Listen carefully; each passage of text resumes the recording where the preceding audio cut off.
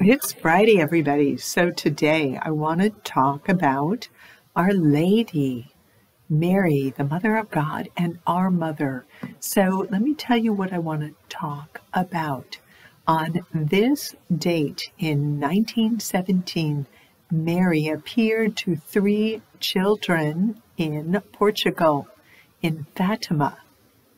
And Mary's message, as it always seems to be throughout the ages, is to pray the rosary. Notice my rosary, I've got it in hand. To fast.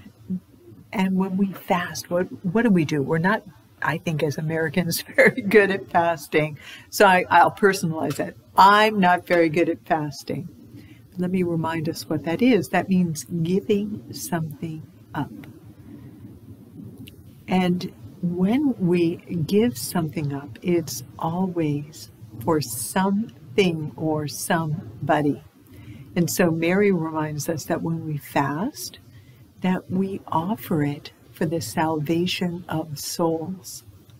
Again, at the end of our life, we want to continue to pray for others so that someday somebody will pray for us.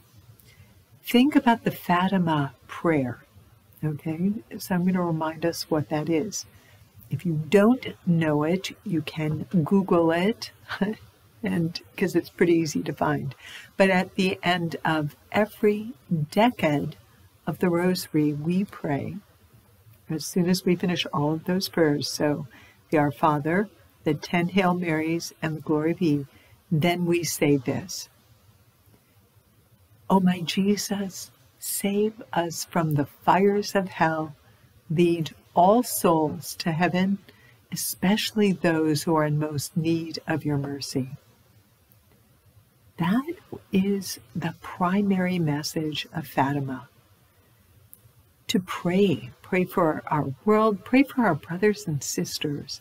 And today our bishops have asked you and I to fast and to pray the rosary for all of the division in our country right now over the Roe v. Wade leak and everything that is kind of connected with that, the violence, the protesting, the rioting, all of that. There's been some serious violence perpetrated against pro-life organizations. And I know that there has been some sacrilege where the Eucharist has been stolen from at least one church. May we be Catholic today. May we pray the rosary today. May we join with our fellow Catholic brothers and sisters for the salvation of our country and for the salvation of the world. Would that we were better at this, because I imagine that if we had listened more readily to Mary in 1917, things in our world might be different today in 2022. So, Holy Mary, you see her over my right shoulder. Pray for us. You see the Holy Family over my right shoulder. Pray for us. And may Almighty God bless all of us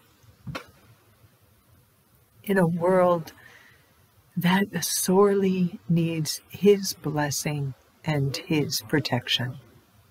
See you at Mass this weekend, and thanks be to God for Holy Mary, Mother of God, your mother and ours, who always comes to us when we're in trouble. Have a good weekend. See you at Mass.